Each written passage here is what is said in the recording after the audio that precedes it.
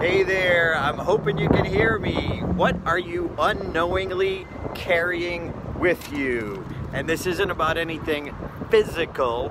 I actually just went and had my taxes done. Bam! It was a decision I made many years ago that I am not gonna wait, because I realized it stressed me out as I got closer to that April 15th deadline.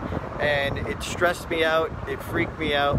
So I made a decision early on, right in January. I set up an appointment with my accountant for my business taxes, my personal taxes, because I realized even though, yeah, you can push it off, even though you're pushing off the date, you're still carrying that stress with you. And we all know that stress is not good and not healthy. And look, I don't love doing it, but I love getting it out of the way.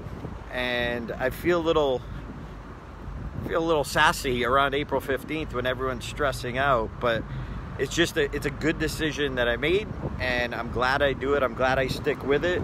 So I'm pretty much done with this year's taxes. How about you?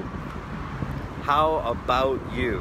What are you carrying with you? What deadlines are coming up that if you did it now, it might stink, but you can at least cross it off your list and not have to carry that stress with you.